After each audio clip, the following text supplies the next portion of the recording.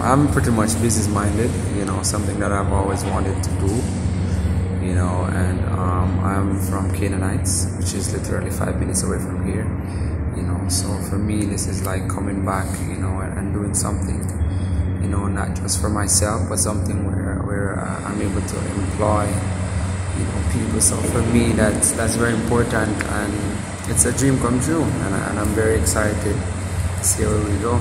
It's all soccer related, football, and it was me and my wife. I've always shared the dream of what I wanted to do, and she saw the vision. So we were both there, and we were trying to come up with the name, and we just somehow came to the Kickout, and I'm always kicking out the ball, so it kind of just fall right into place. So yeah, that's pretty much how it came about. So how long was this project in the pipeline? To be honest, it's something we've been planning for a while.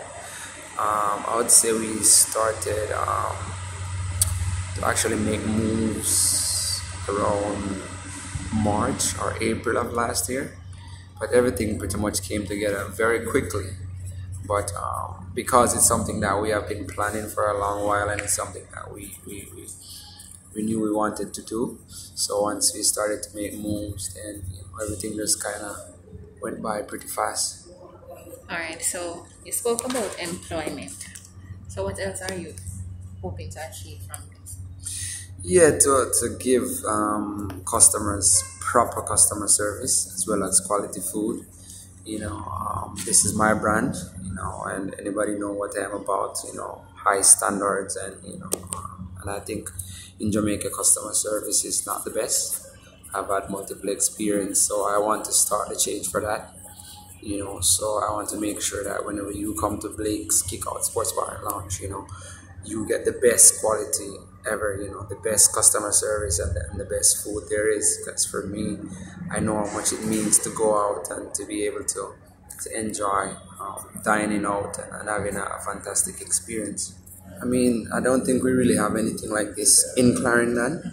Even myself would have to journey into Kingston or wherever it might be. So I think it's a step in the right direction to be able to put something like this in Clarendon, so that the people of the parish, they have somewhere that they can go again and sit down and enjoy a nice atmosphere and a nice evening out and enjoy some great food.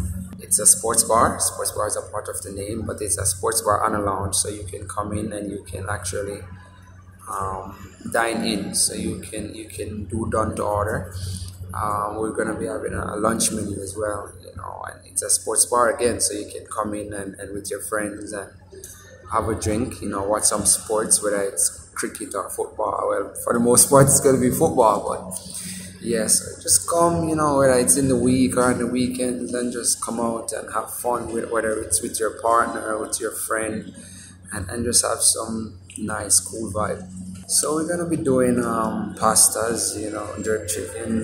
We're gonna have seafood, so shrimp, lobster, fish. Did I say burgers? We're gonna have burgers and oxtail, the curry goat. So it's a pretty wide menu.